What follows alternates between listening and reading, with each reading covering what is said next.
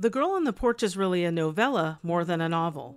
Normally that shouldn't matter. A novel can obviously be any length, from hovering around 100 pages to epic full saga shogun length.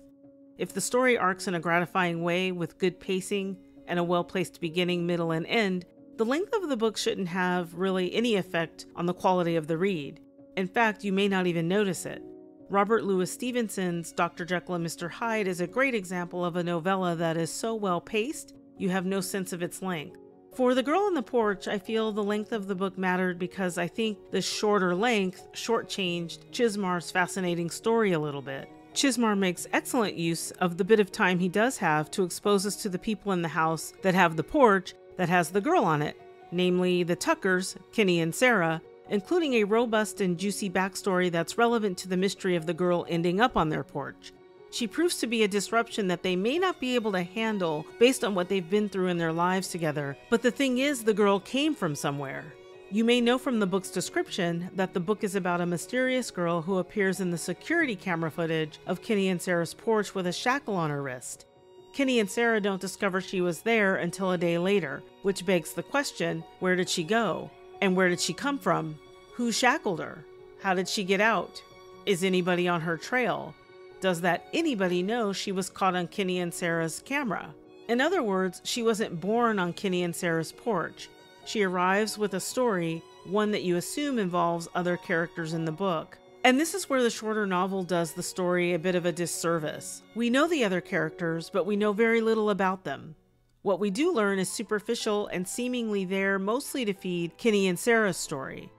If the writing axiom for story exposure is show, don't tell, we end up with a bit more tell in some instances because it's simply more expedient. But the telling doesn't necessarily flesh out the other characters, or even always Kenny and Sarah. We're not shown enough of who they are to see their depth.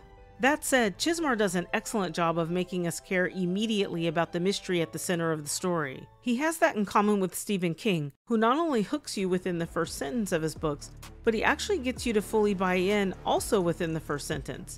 That sounds like hyperbole until you recall how many first sentences in a book you've read that didn't necessarily make you want to read the next sentence. You just did because you're not going to give up that quickly. You know there's an excellent chance you'll be hooked within a few paragraphs or pages, so who cares? But King will get buy-in from you right out of the gate. It's like he's not leaving it to chance that he'll get you a little farther down the page. Chizmar has a similar down-to-earth approach to starting the story from the point where it matters, where we're going to care. I don't know if it's apocryphal, but Elmore Leonard supposedly said about his own writing, "I just eliminate the boring parts." King does that for sure. Chizmar too.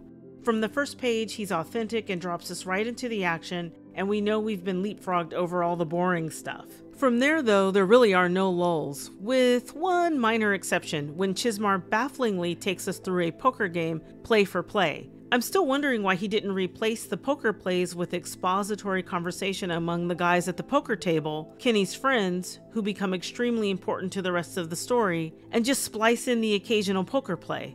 I kept thinking about Ken Follett's A Dangerous Fortune, that includes a fabulous moment where two people are having a pivotal conversation over dinner, and Follett drops nuggets about their dining as an interspersed backdrop to all the important conversation. It plays so well because we actually learn a bit about the two characters based on the dining mentions, and it's information we wouldn't otherwise be able to get but for that dinner backdrop. I thought Chizmar lost an opportunity to give us some character building nuggets during the poker game, but again, that was just one scene. I don't mean to put too much emphasis on it. In fact, it only stands out because otherwise every scene, every bit of dialogue really drives the plot at a very quick pace, I think. But yes, plot. Since we don't get to know too much about the people we meet along the way, the scenes and dialogue drive plot more than story. But Chizmar's more in-depth look at Kenny and Sarah and some of their neighbors keeps the overall story from starring a bunch of stick figures. The story is also wonderfully creepy in all the right places. Like the play within the play, the actual girl on the porch ends up in book world having a story within the story. Within book world, her story goes viral, which keeps it from ever fading from our world as we read the book.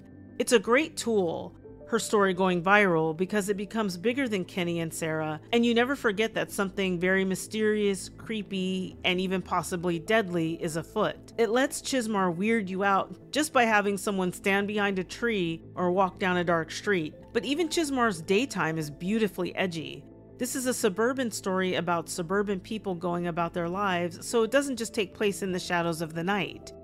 The ever-present story within a story means we're reminded all the time that creepiness and eeriness lurk. Circling back to the length of the novella, as the story wraps up, we get there a little fast and a little superficially.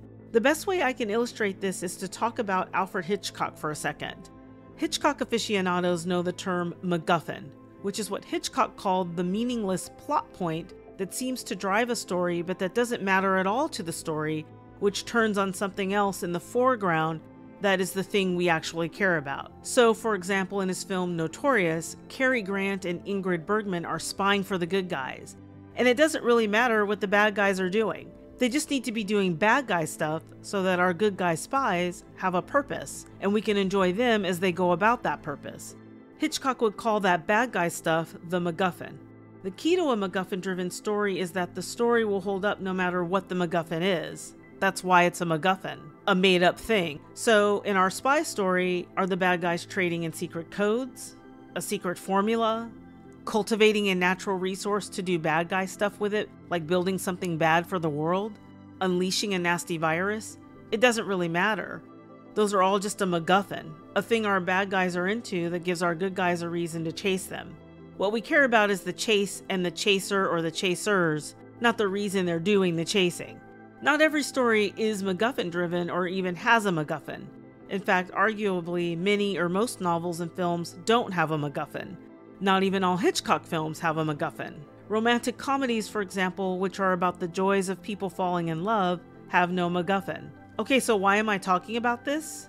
Because, well, The Girl on the Porch skirts up against having a MacGuffin in one aspect that I don't want to spoil. The shorter length of the book makes for an abrupt MacGuffin reveal. When we learn what we came there to learn and see why we're there, we sort of say, huh, really? The why of it all almost seems accidentally MacGuffin-esque because it feels inadvertently interchangeable and inadvertently unrelated to the larger story, as though Chizmar didn't mean for it to end up that way. The accidental MacGuffin, if you will, that I think was actually supposed to be a major story point, so not a meaningless MacGuffin, makes itself known too quickly, and there isn't enough foundation for it. If this book had been even just 50 pages longer, Chizmar could have tied elements together with more story glue to make this big reveal a linear part of the foreground of the story, which is what I think Chizmar was going for. I wish Chizmar had expanded this story just a tad, just fleshed it out here and there. There are two detectives that are instantly relatable characters, and I would have loved if they had been given more time on the canvas. For the time they are there, they're compelling. They drive the story really well, and literally they are scene stealers. Like if this were a movie, you'd be waiting for them to show back up, and likely the producer would start reworking the script while filming to give them more screen time. So an extra even just 20 to 30 pages to give them more time in the foreground would have been fun to read. We talk about what dreams may come here on Perchance to Read, and Chizmar definitely got me to daydream about all the places he could have taken his detectives in this story. As for the girl on the porch, the actual girl on Kenny and Sarah's porch, I've left her out on purpose. No spoilers. You'll have to read the book to find out who she is and why she ended up on Kenny and Sarah's porch.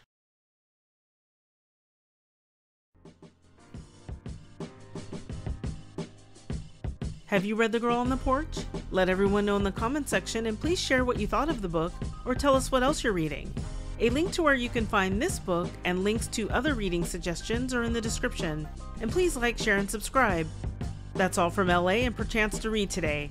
I hope you'll come back to the channel for what's next, to let us know what you're reading, and to see what dreams may come when you enjoy the read. Thanks for watching!